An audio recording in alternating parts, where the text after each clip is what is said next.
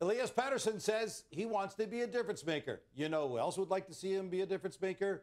The Vancouver Canucks teammates, Rick Tocchet, the Vancouver Canucks fans, and possibly Farhan Lalji, who is joined by Ryan Rishaug right now in Vancouver. He just wants him to be good in the scrum. Just give him more than one-word answers. More than one-word answers for Farhan. That's all he asks, Gino. I'll be nicer next time. Farhan, I love the way you went at him, Farhan, where you said, so what are you going to do differently? And Pettersson was at a loss for words. So I guess Rick Tocchet's got some ideas of maybe finding a way to get him off the schneid in tonight's Game 5? Yeah, it's been a tough playoff for Elias Pettersson, and really we've seen that through the regular season, and certainly you could see the emotion and anguish on his face at what he's dealing with in yesterday's press conference. And, you know, both Pettersson and Tocchet were asked by me specifically about whether or not he needs to get some help, right? And I know that seems pretty counterintuitive for a guy that's going to get paid $11.6 million complimentary center. Yeah, and that's kind of where we're at right now, and no one wants to cop to any kind of an injury or anything like that. So, you know, Tocchet said yesterday, and even Pettersson said, yeah, that might be part of it, although he did take some ownership and say that he needed to do more.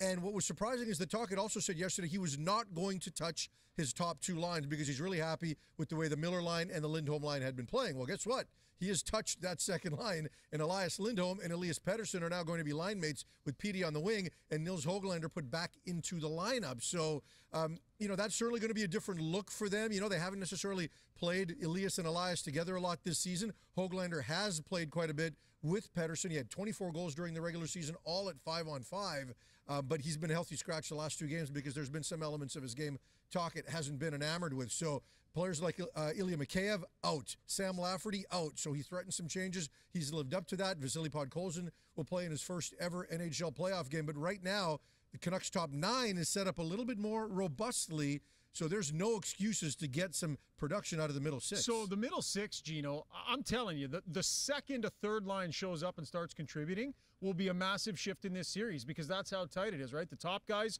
are taking their turns, firing their salvos back and forth. At some point, a third line is going to have to check into this series. So for the Oilers, that's Corey Perry, that's Ryan McLeod, and that's Warren Foegele. They got to do a better job of getting to the middle of the ice. Corey Perry's doing what he can. Those other two are two of the fastest skaters the Oilers have. They need to spend more time in the tough areas. They've been perimeter players, and they need to figure out that this is playoff hockey, get to the middle of the ice and get a little bit ugly. It's something that Ryan McLeod doesn't necessarily come naturally for him, but it's playoff time. A third line is an absolute must. Stanley Cup champions have great third lines, and neither of these teams so far have displayed that at all, Gino. This blows me away, guys. We have been covering the Stanley Cup playoffs together for decades now. And when teams have a hard time scoring, we go, oh, that's because Carey Price or Roberto Luongo or somebody standing on his head. We're talking about two goaltenders who are getting their first cracks at the postseason. Calvin Pickard at 32 becomes the oldest goalie in franchise history to get a playoff start for the Oilers, and he wins. I'm assuming Pickard gets in there again tonight. But can you believe that we're having this conversation about both these teams having a hard time scoring, and the two goalies right now are Calvin Pickard and Artur Silovs?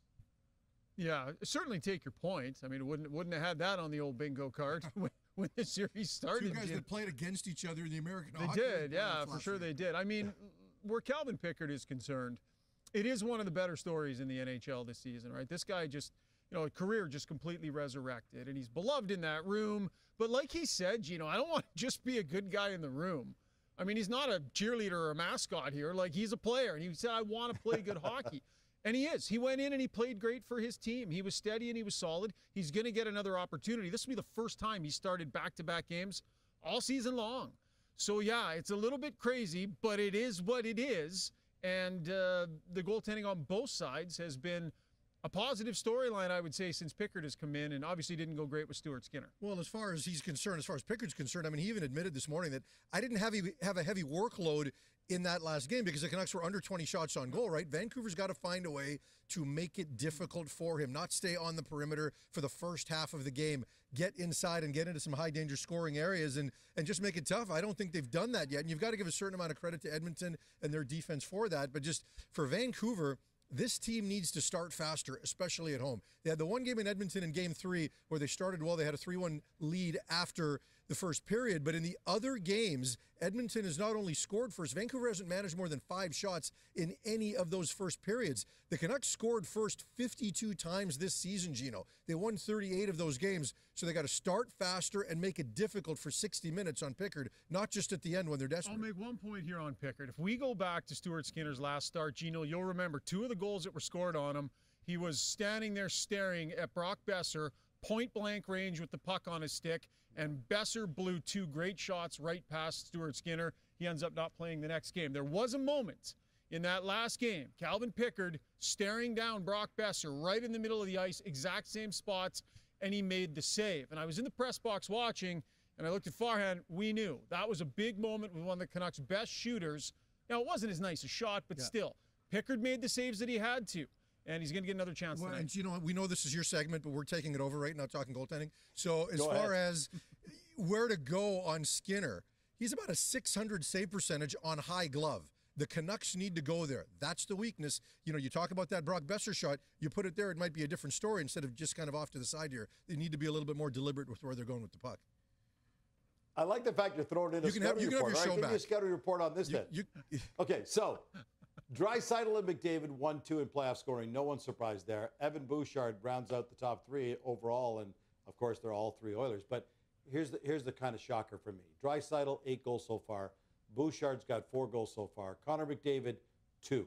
Here's the question for both of you: is it a bad thing that McDavid is still second in the playoff scoring and only has 2 goals, or does it make him that much more dangerous because that leaves the Canucks wondering, how do we defend against this? Because if he shoots, he scores. If he doesn't shoot, he passes, and then we can't stop whoever gets the pass.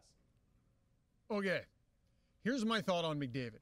Last season, he changed the way he played and decided, I'm just going to become one of the best scorers on the planet now. And he did that, scored 64 times, right? La-di-da, decided to do it, and he did it.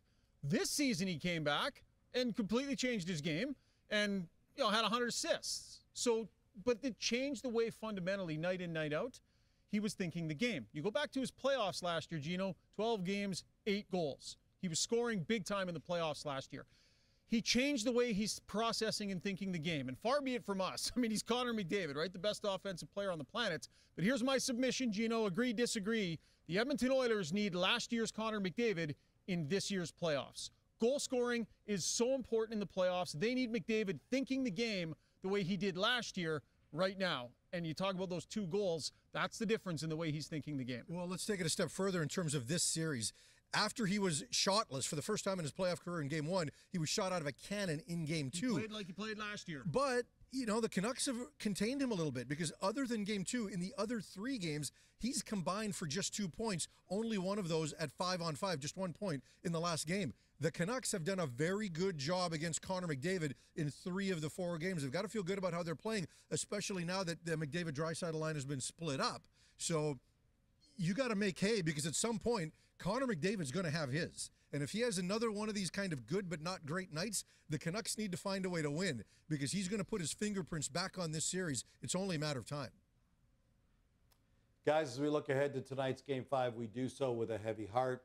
Of course, we lost a very dear friend and colleague in Darren Dutchyshen. All 3 of us have worked with him at multiple different levels over the last couple of decades. Let me give you guys this opportunity to share some thoughts and some memories of your time with Darren Dutchyshen. Ryan, why don't you start? Yeah, well, one of the first chances I had to really get to know Dutchy was here in Vancouver. And I was checking in to the Wall Center yesterday, and I was actually thinking about him.